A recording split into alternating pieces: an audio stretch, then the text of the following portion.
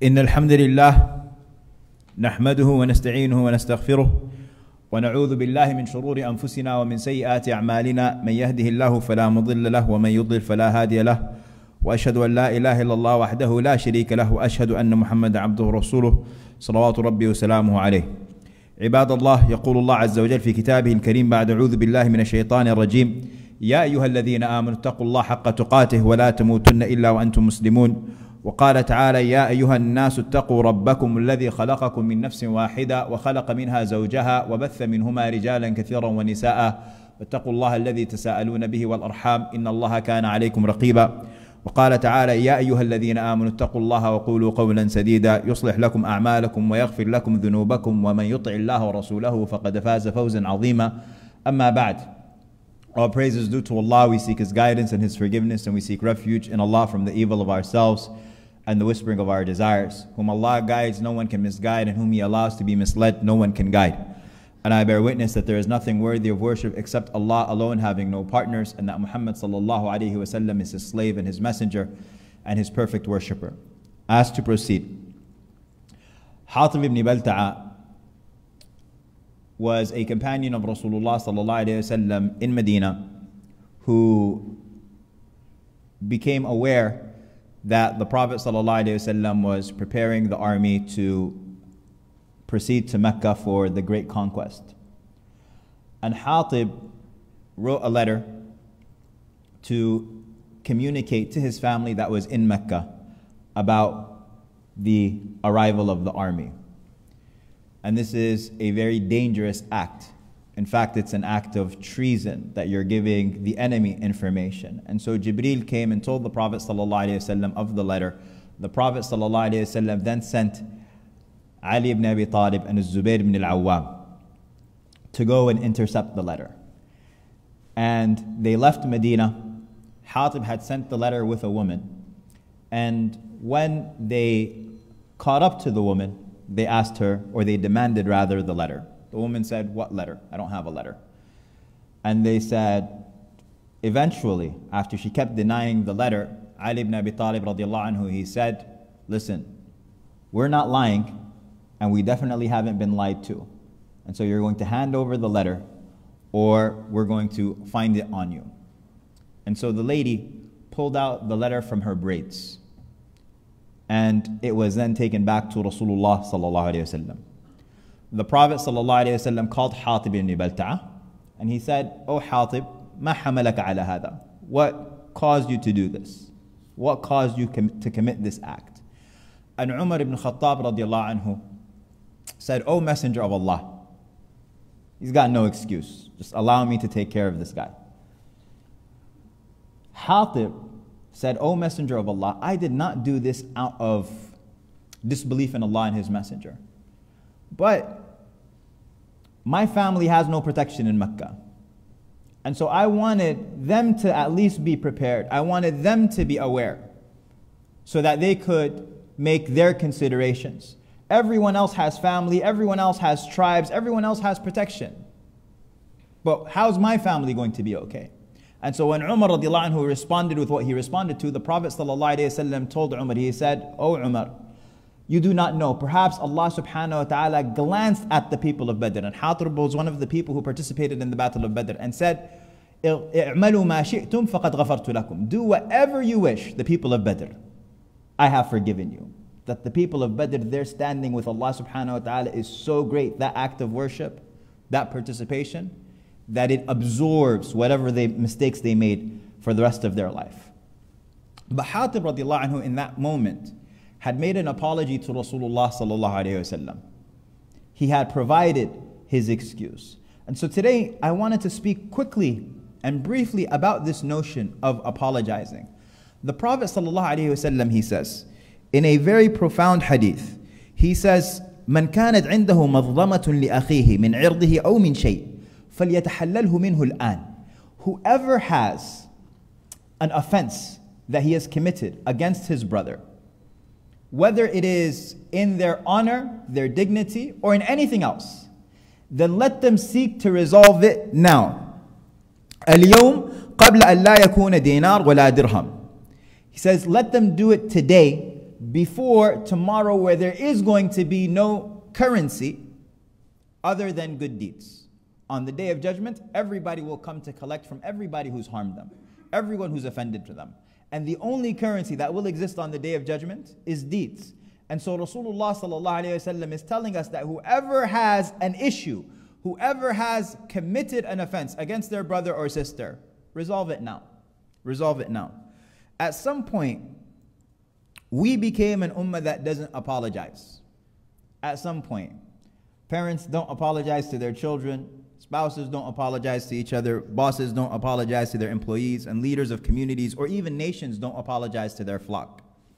And we have to be people who take responsibility in ourselves. It's easy to complain about, how people disregard their responsibilities over in the Muslim world, their lack of responsibility, it being distant and dismissive, but who will take responsibility for the cause that we cause in our circles of influence, in our personal lives, the negligence that we have for each other, or the lack of trustworthiness that we have for each other? It starts with us. It always starts with us. Every verse of the Quran was revealed for you. Every single verse of the Quran was revealed for me, individually, before it being revealed to anyone else. And so when we're talking about this notion of apologizing, the first is that when I commit a mistake, well, the first is to believe that I commit mistakes. There's none of us who is perfect.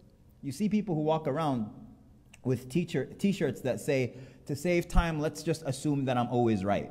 And some people actually carry themselves like they believe that they're always right. They're never wrong. You've known that person for 25 years, 30 years. They might be your spouse or your sibling, and they have never ever been wrong. But the Prophet ﷺ, he says, كُلُّ بَنِي آدَمْ خَطَّاء وَخَيْرُ الْخَطَّائِينَ التَّوَّابُونَ. The Prophet ﷺ tells us that every son of Adam is a sinner. Everybody makes mistakes. And the best of those who make mistakes are those who repent. And so the reality is that nobody's perfect. And as much as we may like to perceive it, we make mistakes.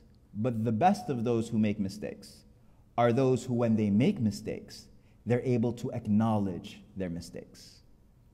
And when it comes to the context of Allah subhanahu wa ta'ala, they repent to Allah. And when it comes to the context of individuals, that they're able to rectify it with those individuals. Allah subhanahu wa ta'ala, when it comes to Himself, He says, قُلْ يَا عِبَادِيَ الَّذِينَ أَسْرَفُوا عَلَىٰ أَنفُسِهِمْ لَا تَقْنَطُوا مِنْ رَحْمَةِ اللَّهِ إِنَّ اللَّهَ يَغْفِرُ الذُّنُوبَ جَمِيعًا. Allah says, when it comes to Himself, great news, amazing news. Allah says, never despair from the mercy of Allah. Those who have wronged themselves, never despair from the mercy of Allah. Verily, Allah forgives all sins. Every sin that you and I have ever committed or will ever commit, Allah subhanahu wa ta'ala is capable of forgiving it. As long as you approach Him, as long as you repent to Him, as long as you commit to resolving your affair, making yourself better, as long as you fulfill the pillars of repentance that are known. But why is apologizing so difficult? Why is apologizing so difficult? At the core is a truth that we don't want to face. And it's mentioned that there are two types of people who have a really difficult time with apology.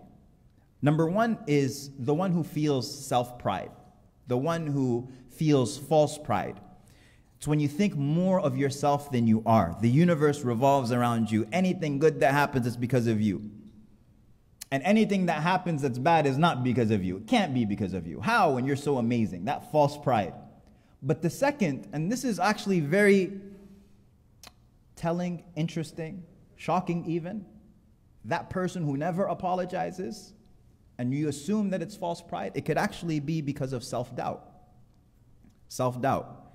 That person who thinks less of themselves than they are. Because then your emphasis is on protecting yourself.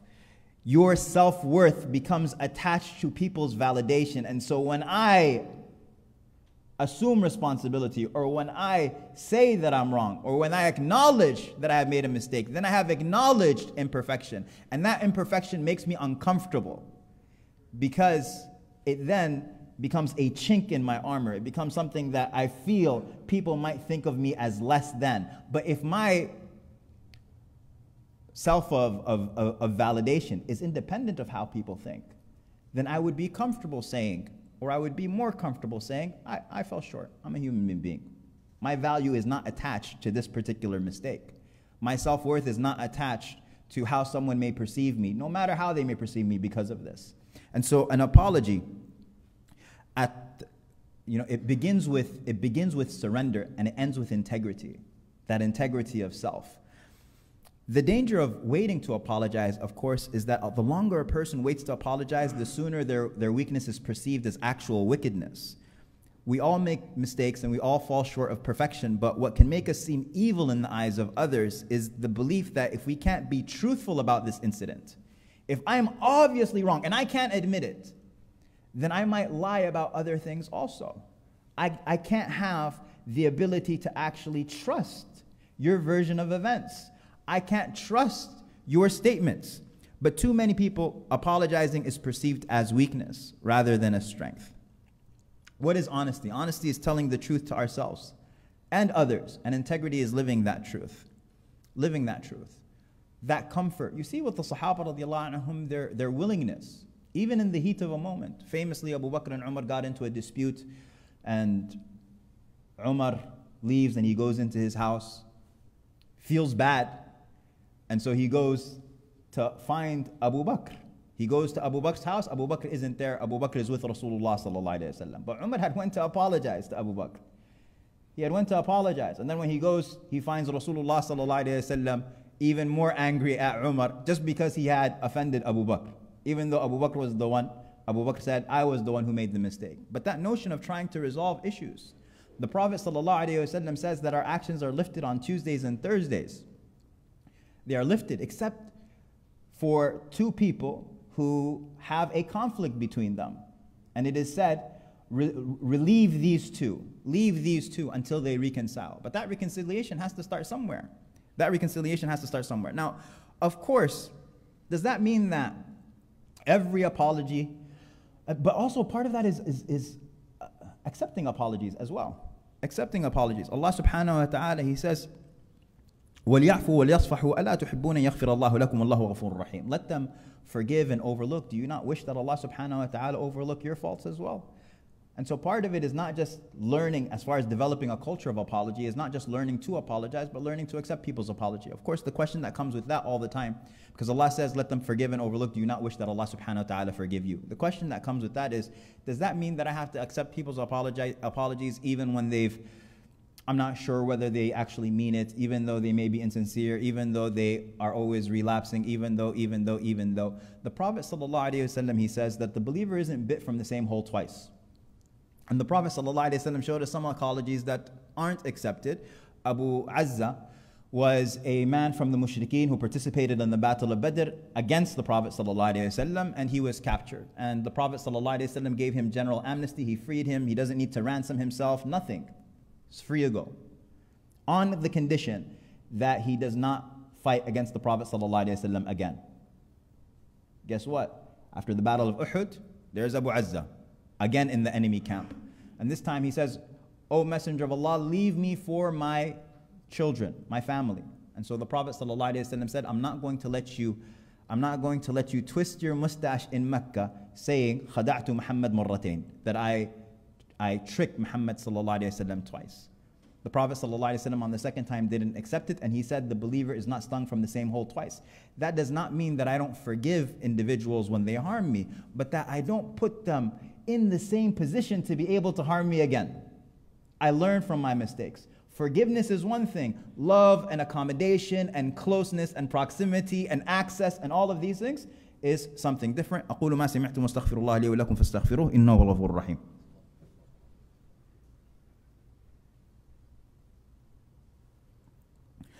Alhamdulillah wa salatu salamu ala rasulillah wa ala alihi wa sahbihi sallam kathira. And you see that a lot in the seerah of the Prophet sallallahu alayhi wa sallam. Umar ibn Khattab, when he met the killer of his brother Zayd, and Umar loved Zayd very much, and this man had accepted Islam after he had killed Zayd. Umar said to him, I ask you by Allah, and Umar is the Khalifa, he said, did you kill my brother Zayd? And the man said, yes. And then Umar radiallahu anhu said, then stay away from me, because I'm never going to love you as long as the earth doesn't love blood. We're never going to mix. And so the man said, Oh, Amirul Mu'mineen, is your lack of love for me going to stop me from receiving my rights as a Muslim? He said, no, your rights are one thing and my love for you is something different. And He said, okay, that's fine.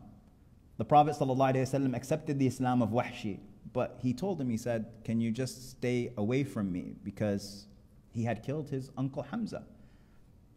That forgiveness can be independent of, again, all of that love.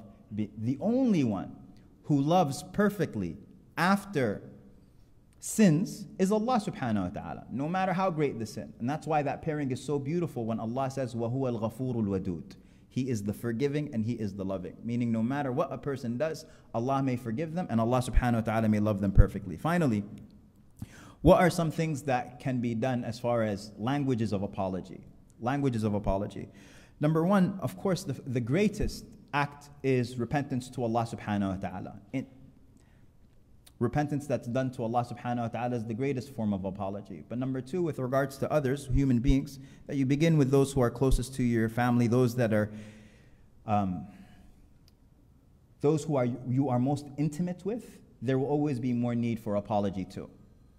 Because those are the ones who you interact with in the most deep and passionate level. Your family, relatives, neighbors, people who've wronged, settle your business before you settle it with them on the Day of Judgment. And when you look in the languages of apology, of them is, for example, compensation. Imam Malik had a young man come to him named Hisham ibn Ammar. And this man's father had sold his house to come and study with Imam Malik. And unfortunately, this young man just didn't have any sort of manners at all. He didn't understand any of the protocol of Imam Malik's halaqah. So this guy comes, he's so excited. Imam Malik says to him, okay, you read and I'll correct you if there's any problems. And he says, no, you read. He says to Imam Malik, he says, you read. Imam Malik says, no, that's not how it goes around here. You read. He says, no, you read. Imam Malik says, you read. He says, no, you read. So Imam Malik says, you know what? Go have this guy taught. And so he was taken and he was lashed. He starts to cry. Imam Malik says, you're seeking hadith and you cry?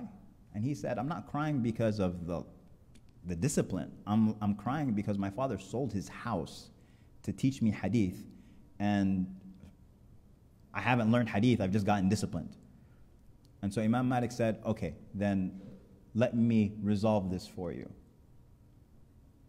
Forgive me.